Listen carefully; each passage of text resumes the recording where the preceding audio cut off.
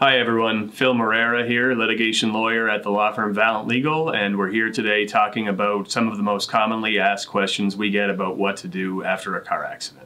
Knowing the right steps to take after a car accident is important not only to optimize your recovery if you're injured following a car accident, but also to make sure that your claims go as smoothly as possible in the event that you bring claims forward after a car accident. For more information, you can visit our website at valentlegal.ca or follow us on Instagram. Feel free to leave us any questions you might have about car accidents down below, and let's get into what to do after a car accident. The first thing that you'll want to do following a car accident is to check yourself and any passengers for injuries. It's important to do this first, of course, to make sure that any steps you might take next can be done in a safe manner and to make sure that you're not going to be doing anything to further complicate any injuries that you might have sustained. What you should typically do when you're checking for injuries is check your own body and check the bodies of any passengers who might be in the vehicle as well. Make sure you have control of your faculties and senses, smell, taste, proper motion in your neck and back. And from there, if everything is okay, you can move on to the next steps. Some common car accident injuries that are important to be aware of are, of course, sprains, strains, and whiplash-related injuries, bodily injuries that cause physical pain or restrictions in your movement. Concussions can also be very common injuries following car accidents, and because of that, it's important to not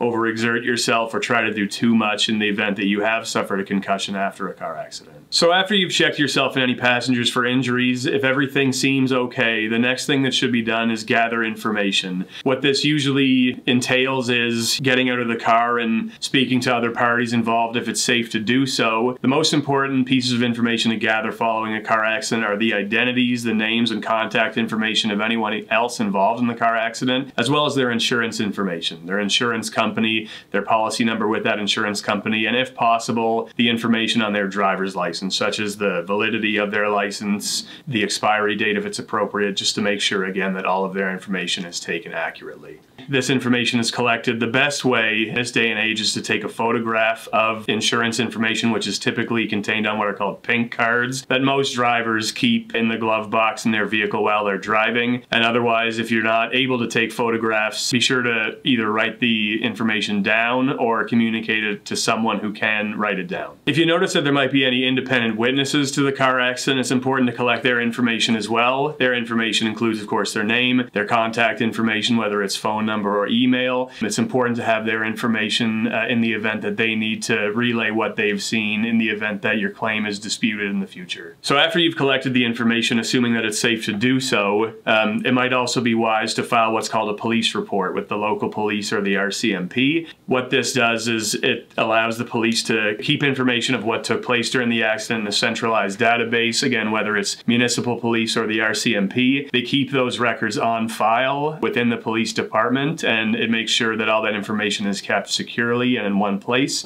Police often attend the scene of an accident in any event, but in the event that they don't, what you can do after the fact is contact your local police by phone or in person and to file the accident report that way if the police are not there at the scene of the collision. And if they are, typically they will collect this information themselves and a police report will be rendered after the fact. Typically, we recommend that you file a police report no matter what. Some literatures will tell you that police reports only have to be filed if the property damage exceeds a certain level, but our recommendation is generally to file a police report no matter what if you've been involved in a car accident. So once all the information is gathered, whether it's on your own or through the police, the next thing you'll want to turn your mind to is whether or not to file an insurance claim. So the first thing you should do if you've experienced any kind of injuries whatsoever is report this car accident to your insurance company and open what's called an accident benefits claim, otherwise known as a Section B claim. This claim will afford you any treatment that you might need directly following an accident, such as physiotherapy, massage therapy, things of that nature. And again, in Nova Scotia, it's a fairly user-friendly process. It's okay for you to talk directly to your own insurance company to set up an accident benefits claim. And again, you should do that directly following a car accident.